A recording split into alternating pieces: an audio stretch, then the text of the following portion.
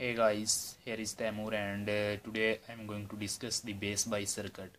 In the previous lecture we discussed the actually what the biasing is, and today I am going to discuss its base bias circuit, the circuit which we use in the switching circuit. Actually we call it base bias circuit.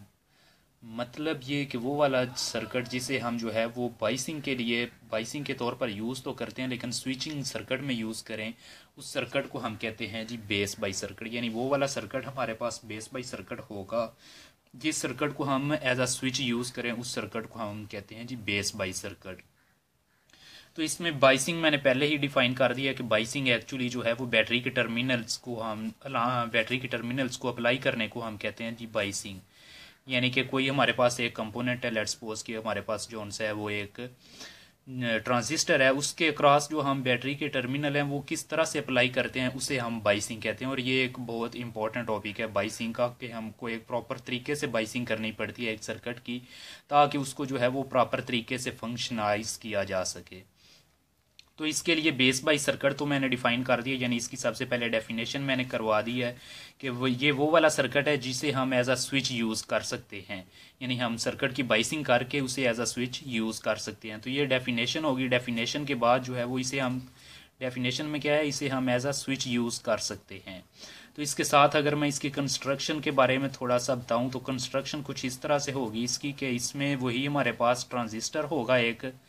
Let's suppose हमारे पास जो एक transistor है वो ये हमारे पास एक transistor हो गया जी, इसका ये वाला बेस टर्मिनल हो गया और ये वाला हमारे पास बेस टर्मिनल है, ये वाला कलेक्टर है और ये वाला एमीटर टर्मिनल है।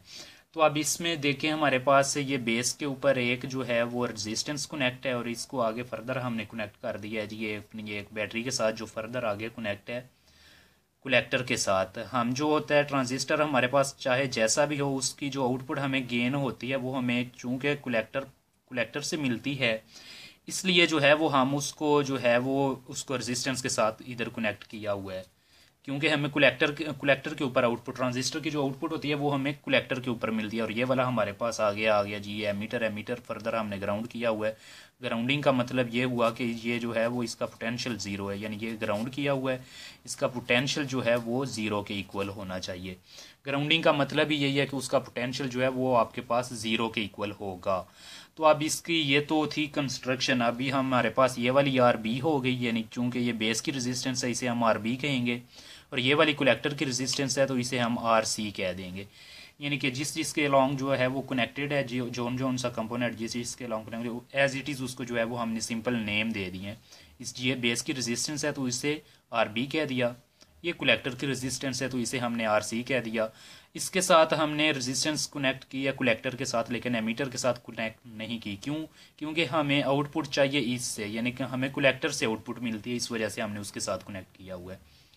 तो ये इसकी कंस्ट्रक्शन थी सिंपल बेस बाई सर्किट। ये वाला बेस बाई सर्किट है हमारे पास, इसमें बेस जो है वो एक लूप बना रही है वीसीसी के साथ और एक जो है वो कलेक्टर बना रहा है इसके साथ वीसीसी के साथ, यानी कलेक्टर टर्मिनल है इसके साथ, बीच में रजिस्टर है और आगे जो है वो वीसीसी बैटरी हमने कनेक्ट की हुई है।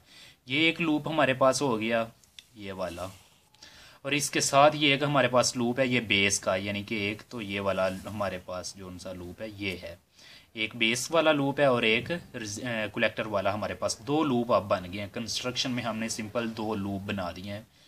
तो इसकी आगे अगर हम मज़ीद इसको शो अप करना चाहें तो इसके लिए हमें इसके ऊपर किरचॉफ जो है वो लॉ अप्लाई कर सकते हैं, किरचॉफ वोल्टेज लॉ जिसे हम किरचॉफ सेकंड लॉ भी कहते हैं।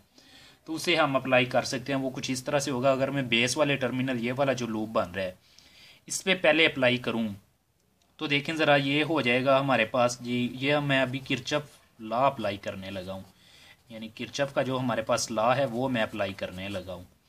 तो इसके अकॉर्डिंग ये था कि अगर वीसीसी ये हमारे पास फुल बैटरी की फुल पावर है तो इसके आगे जो है वो फर्दर जैसे जैसे डिस्ट्रीब्यूट ये हो रही है उसको इसमें से माइनस कर दो तो इनका डिफरेंस जो है वो ज़ीरो के इक्वल आना चाहिए। यानी ये वी आर बी जो यहाँ पे पोटेंशियल होगा वो minus and minus we B ये वाला जो फॉरवर्ड बाइस के लिए हमें चाहिए होगा उसे हम वी बी ई कहते हैं। वी बी ई किसी भी डायोड को फॉरवर्ड बाइस होने के लिए, यानी वी बी ई जो हमारे पास होता है ये वी बी ई में अगर पहले डिफाइन कर दूँ तो ये 0.7 वोल्ट होता है।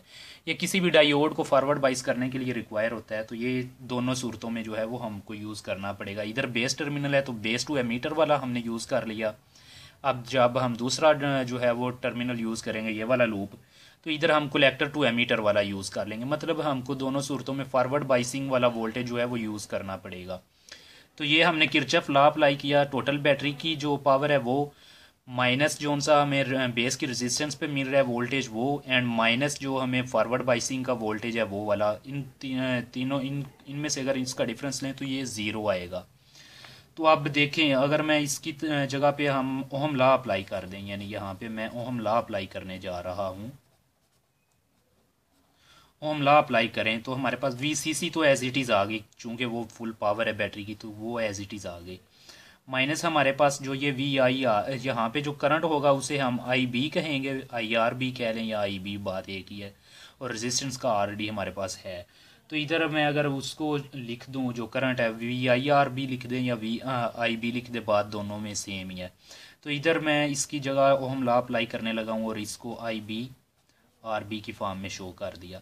Minus VB as it is आ गया इज इक्वल टू ज़ीरो। अगर मैं यहाँ से शो करना चाहूँ करंट, जो हमारे पास बेस पे करंट है उसको लिखना चाहूँ, तो ये इसकी वैल्यू कुछ इस तरह से हमारे पास आ जाएगी। IB इज इक्वल्स टू, ये VCC इधर ही रहेगी, ये उधर दूसरी टर्म इधर चली जाएगी, यानी IB वाली इधर चली जाएगी, बाकी ये वैसे ही रहेगी। VCC minus VBE and divided by this RB। This is equation 1. And now if we turn to the collector loop, then we have to apply again Kirchhoff voltage law on this loop. So for that reason we use VCC as it is.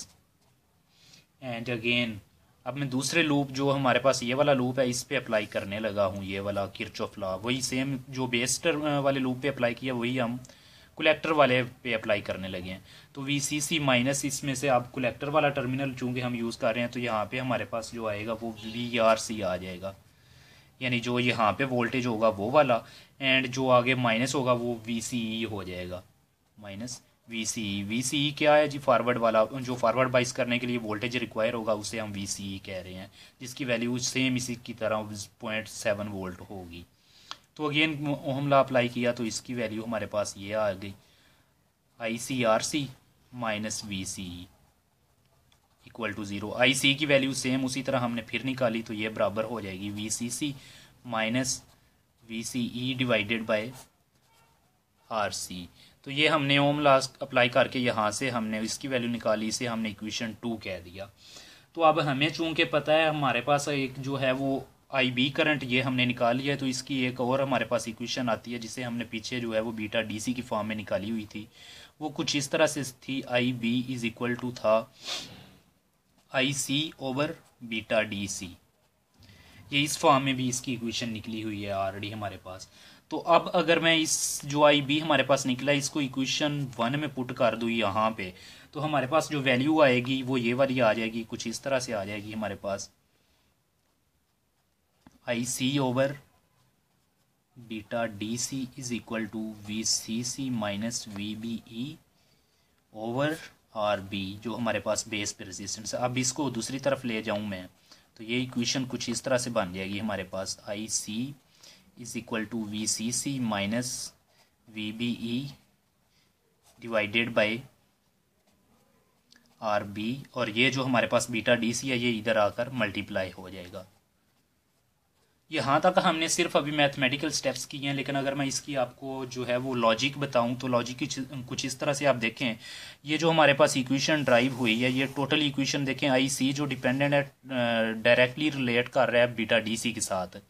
अब हमें पता है हर एक जो transistor हमारे पास होता है उसका बीटा DC एक मखसूस होता है, यानी स्पेसिफिक बीटा DC होता है।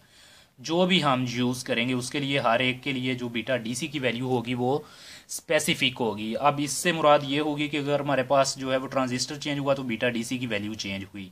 और ये एक बात तो ये कि हर एक के लिए मखसूस होता है, दूसरी बात ये कि ये टेम्परेचर डिपेंडेंट होता है। जैसे ही हमारे पास टेम्परेचर इंक्रीज़ करेगा तो ये इसकी वैल्यू भी इंक्रीज़ करना शुरू हो जाएगी। जैसे ही T की वैल्यू टेम्परेचर की इंक्रीज़ करेगी beta DC as it is जो है वो उसका इंक्रीज़ हो जाएगा, और जैसे इसकी डिक्रीज़ करेगी तो बीटा DC डिक्रीज़ कर जाएगा। अब होगा क्या, जैसे वर्किंग के साथ साथ हमें पता है कोई भी जब इलेक्ट्रॉनिक कंपोनेंट है वो वर्क करेगा तो उसका टेम्परेचर इंक्रीज़ करेगा, क्योंकि वो कुछ एनर्जी जो है वो वर्क के फॉर्म में हमें आउटपुट दे देगा, और जो बाकी एनर्जी हमने उसे टोटल दी हुई है वो उससे हीट की फॉर्म में जो है वो रिलीज़ कर देगा या वेस्ट कर देगा। वो जो हीट की फॉर्म में रिलीज़ करेगा उस वजह से इसका टेम्परेचर बढ़ेगा, जैसे ही टेम्परेचर बढ़ेगा बीटा DC की वैल्यू बढ़ेगी, और जैसे ही बीटा DC की वैल्यू बढ़ेगी IC की वैल्यू बढ़ेगी।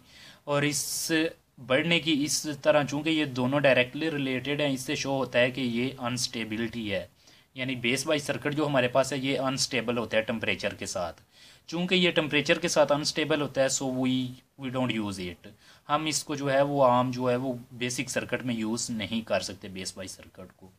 ये सिंपल हम यूज़ नहीं करते, यानी बेसिक इसके लिए हमें कुछ मॉडिफिकेशन करना पड़ेंगी। अगर हमको इसको इलेक्ट्रॉनिक सर्किट में यूज़ करना है तो कुछ उसमें मॉडिफिकेशंस करना पड़ेंगी, तो वो आगे मैं नेक्स्ट लेक्चर में बता दूंगा। इसके साथ ही इजाज़त चाहते हैं। अल्लाह हाफिज़।